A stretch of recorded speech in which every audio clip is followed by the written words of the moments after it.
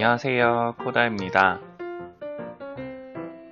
오늘은 사다 놓은 양송이가 오래돼서 처리하는 겸 양송이스프 만들어 볼 거예요.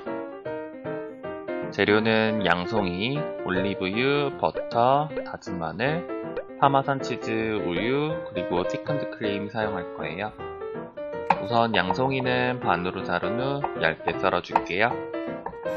보통 조리 후에 블렌더로 갈기도 하는데 그러면 좀 지저분해 보이고 번거로워서 저는 버섯 모양 그대로 사용할게요. 이렇게 재료 준비는 끝났어요. 냄비에 올리브오일을 두르고 버터를 한 움큼 넣어 녹여줄게요. 버터가 들어가야 역시 맛이 나더라고요.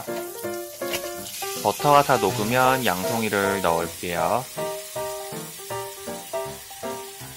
이렇게 양이 많아 보여도 볶고 나면 얼마 안 돼요. 버섯은 이렇게 볶아서 수분을 날려주고 스프를 만들어야 버섯의 맛과 향을 제대로 즐길 수 있어요. 다진 마늘도 넣고 같이 볶을게요.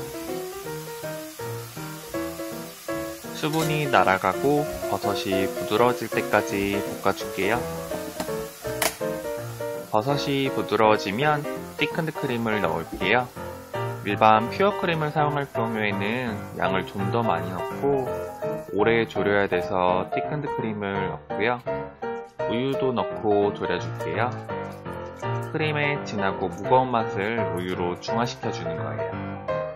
보통 여기서 룰을 넣고 농도를 조절하는데 버터에 밀가루를 볶아서 만들어야 되고 번거로워서 전 파마산 치즈를 조금씩 뿌려가면서 조절할게요. 한 번에 많이 뿌리면 뭉칠 수가 있어서 솔솔 뿌려가면서 저어주고요. 중불로 졸여주는데 넘치기 쉬우니까 주의해야 돼요. 아참, 그리고 소금 간도 조금 할게요. 스프랑 같이 먹을 빵도 구워주고요.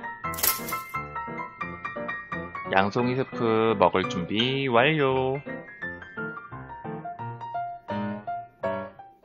후추를 사각사각 뿌려주고 후추를 전 좋아해서 많이 넣을게요. 휘휘 잘 섞어준 뒤 스프 한 입 먹어볼게요. 이 진한 맛 좋아요, 좋아. 재료도 많이 안 들어가는데 이렇게 맛나다니. 이렇게 한번 만들어서 냉장 보관하다가 데워 먹으면은 정말 좋아요.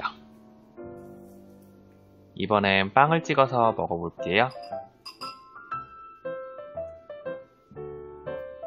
역시 실망시키지 않는 맛이에요. 이렇게 아침을 먹으면 든든하더라고요. 그리고 혹시 냄비로 데울 경우에는 너무 되직해질 수 있어서 우유를 조금 넣어주면 좋아요. 스프에 빵 찍어 먹는 건 진짜 아침의 행복이랄까? 이번에는 빵을 잘게 쪼개서 스프에 담가서 먹을게요. 꼭 시리얼 느낌처럼 말이에요. 이렇게 먹으면 스프와 빵의 비율이 5대5로 공평해져요. 김 나는 거 봐서는 국밥 먹는 걸 알겠지만 스프라는 거.